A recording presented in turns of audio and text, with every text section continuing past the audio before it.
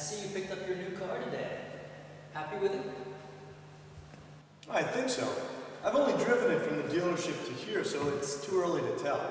But based on the test drive of the X-Trail and the other competitor vehicles, I think I've made the right choice. You had a Honda before. What made you switch brands? Nothing really. I was happy enough with the Civic, but it left a lot to be desired in terms of safety and handling on rough roads.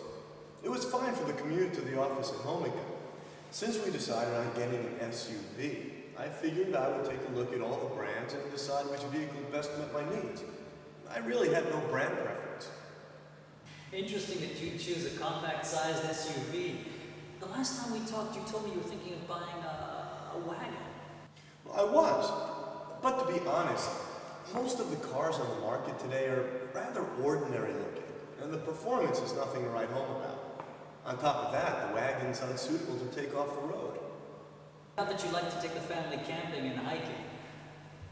You know, I also looked at some of the more conventional 4x4 SUVs. The Pajero and the Toyota Land Cruiser were both considerations.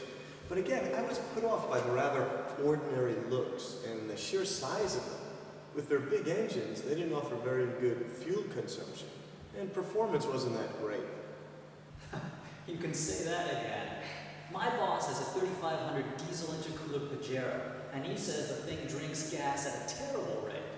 It is a consideration nowadays, especially with the cost of fuel going up and up.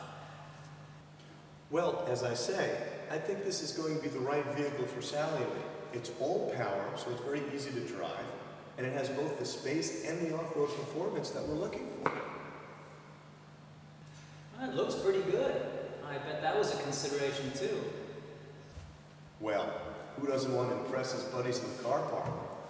You know, one of the things that put me off of the CR-V is that 3 girls in our office have them parked downstairs in the car park.